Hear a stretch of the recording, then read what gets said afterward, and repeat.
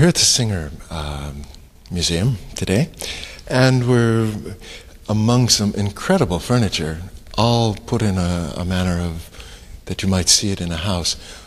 Who collected all these things, and could you tell us about him?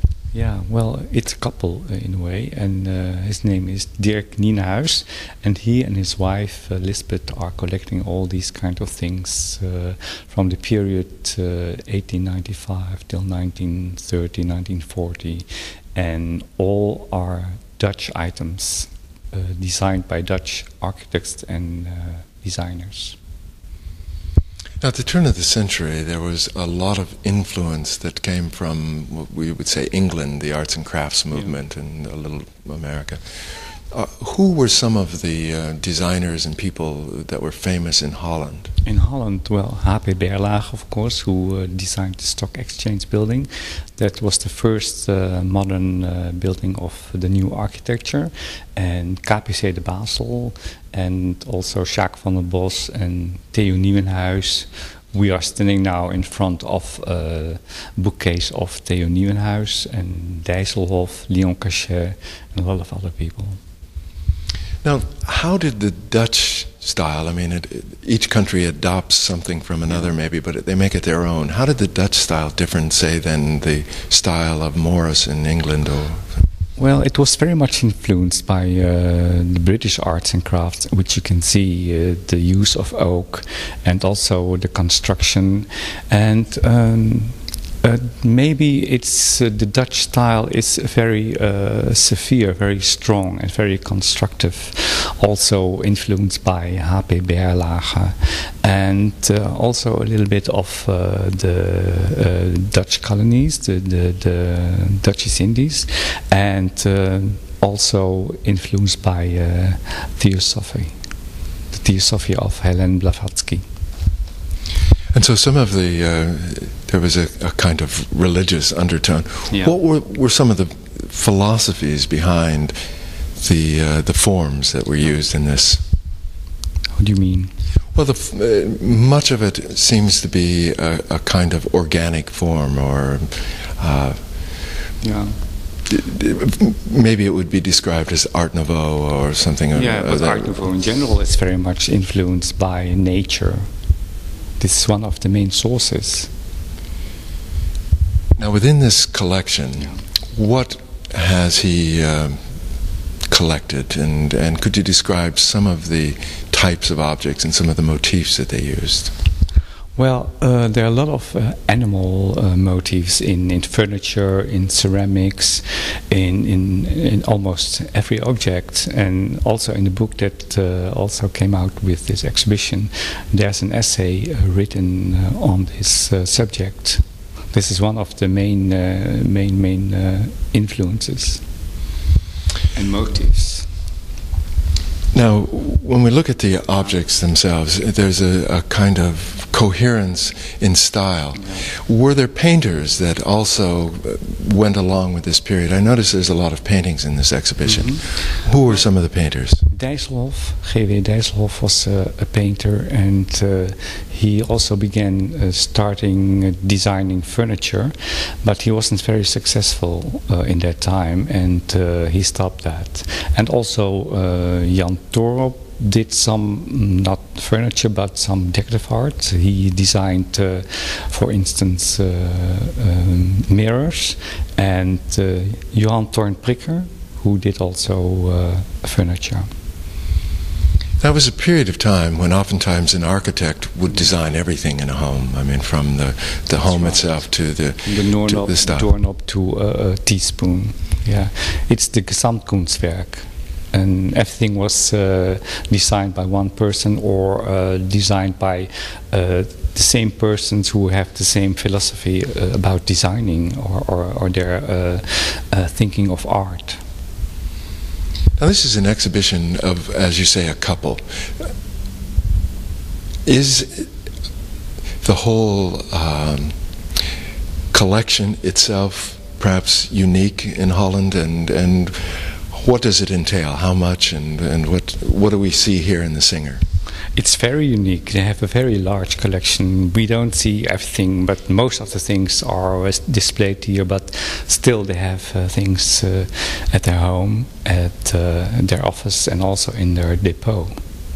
So it's a huge collection. It's a very one of the most important collections in the Netherlands of things around 1900. He has even things that a museum doesn't have. Now, you've more or less designed this exhibition. Did you have a guiding idea? It's wonderful the way it works as a thing. Could you tell us a little about the design element of designing this exhibition? Well, Marijke van der Wijst designed the red backgrounds, and there are 6 rooms. And the first room is with furniture that are very geometric of form. The second room, where we're now standing in, are more elaborate, more luxurious. And then we have the third room, where the dining room is with all the other things. And then we have it's a slaapkamer. A bedroom, also by the same designer, Jacques van der Bos. And then we have a children's room, and then we have a room with Amsterdam school furniture. Now, how did the Amsterdam school, which is very familiar to people around Amsterdam because you see it every day and live in it, how did that differ from what we're seeing in this room? Well, the forms are more expressionistic if you compare it with Nieuwe Kunst, the style from 1900. It's more straighter from line. That's the main difference. Now, they were still influenced by Berlage. Yeah? Not really. No. It was a reaction on the rationalistic style of Berlage.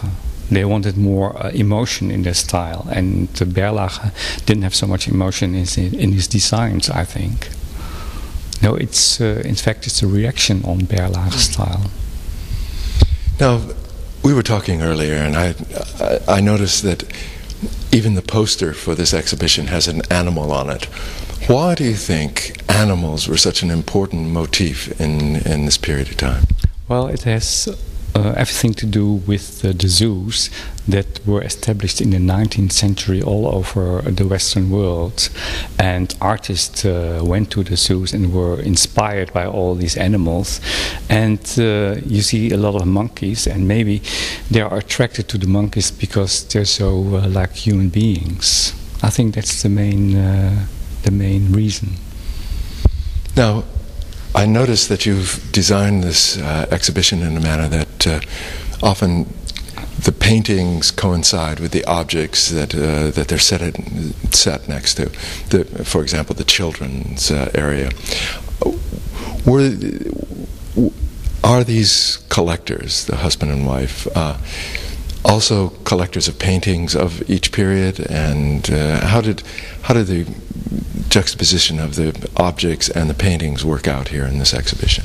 Well, the paintings have images of the city of Amsterdam, and Mr. Nienhuis is fond of the city of Amsterdam, so he thought that as a motive to the collection. That's the main reason. We see a whole collection of toys, children's toys for boys and girls, and it was designed by Co Verzu, and Co Verzu was, as you can see, very much influenced by the style of Rietveld and also of the Hague School. All these colors are bold and lively, and I presume children like these colors. And it's made by the firm of ADO, which means Arbeid door onvolwaardigen. That will say labor by disabled people. And that sounds very politically incorrect. in this time, but not in that time, because that means that people were not able to participate to labor. And Mr. Nienhuis is fond of this kind of furniture, and I have combined it with Negro dolls that comes from the collection of Lisbeth, his wife, and I also combined it with paintings with images of cars and transport firms, and also by trains that has the same form. Well, thank you very much. Could you tell us how long this exhibition, this beautiful exhibition here at the Singer Museum, will be here? It will be here till the 12th of June. So I will say, come everybody to have a look at this beautiful exhibition. Frans, thank you very much for being with us today.